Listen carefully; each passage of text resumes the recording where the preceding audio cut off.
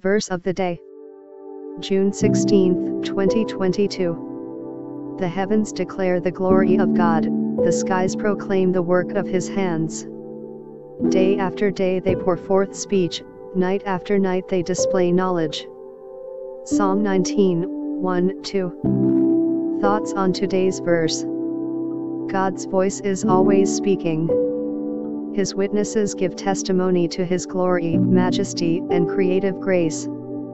The universe shouts with joy that behind its intricate beauty and astounding powers is the one who gave it life, purpose, and intention.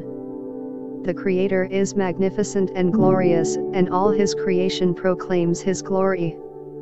Are we listening to the voice of creation? Prayer.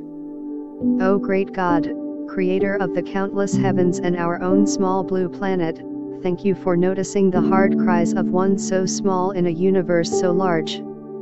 I love you, admire you, trust you, and worship you with wonder. Be exalted in my life, my words, and my deeds this day. In Jesus' name I pray. Amen.